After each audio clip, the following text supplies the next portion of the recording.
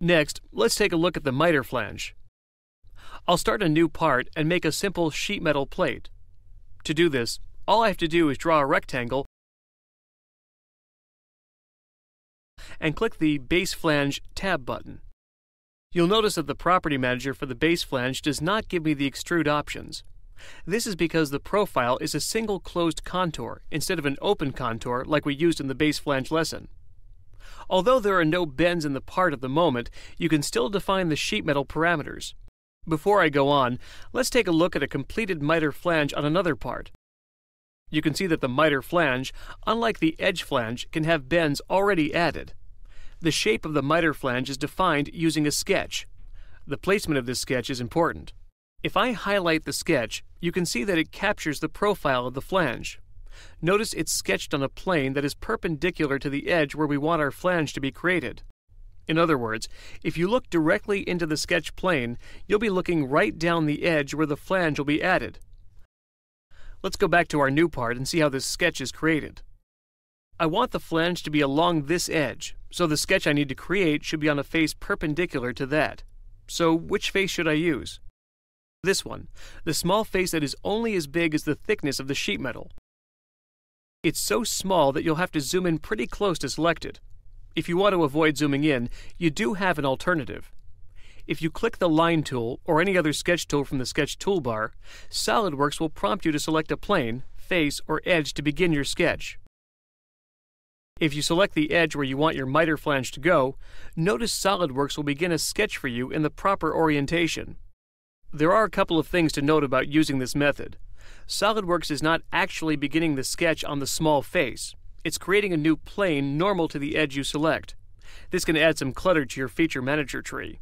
You should also know that the sketch plane will be created on the side of the edge closest to where you pick. I picked closest to this end, so the plane was created here. Had I clicked closer to this end, I would be sketching on the other side. And one final thought before we move on. I clicked the Line Sketch tool, then selected the edge to begin my sketch. I could have also selected the miter flange icon, and SOLIDWORKS would have prompted me to select a plane, face, or edge just as it did when I used the Line tool. Let's continue with the sketch. The profile shape can be just about anything as long as it connects to the body of the sheet metal. If your profile will include bends, don't worry about rounding corners. SOLIDWORKS will take care of that. Once the sketch is complete, click the Miter Flange button, and the Property Manager will show the options you have when using the miter flange. First, we have a selection window. This is where you identify which edges will be affected by the miter flange. One edge is already selected based on the location of the profile sketch. If you need to extend the miter flange beyond this corner, you can continue selecting edges.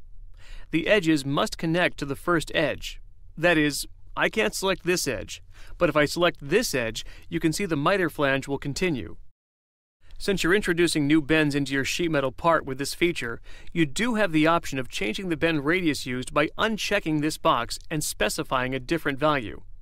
If you leave the box checked, the part's default bend radius, the one defined in the sheet metal feature, will be used instead. Next, you have the flange position option. As we saw in the edge flange lesson, this will control how the flange material is added to this part. Notice that if I use the material inside option, the overall length and width of this part will remain the same as the original plate I started with. This is important if you've sized your plate to fit within a tight tolerance. If you use either the material outside or bend outside options, the overall size of the part will be larger than the original plate. Keep this in mind so you're not surprised later if your part is larger than you expected. The trim side bends option is available here as it is when you create an edge flange. The next option is the gap distance. This controls the amount of space left between adjacent flanges, like you see in this corner. The space is necessary so the flanges don't intersect each other when they're folded.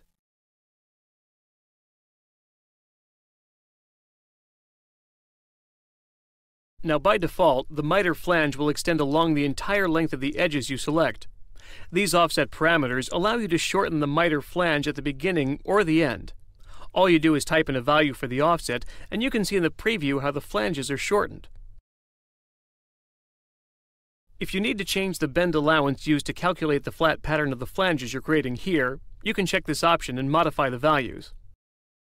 I'll use the default settings and click the green check to complete the miter flange.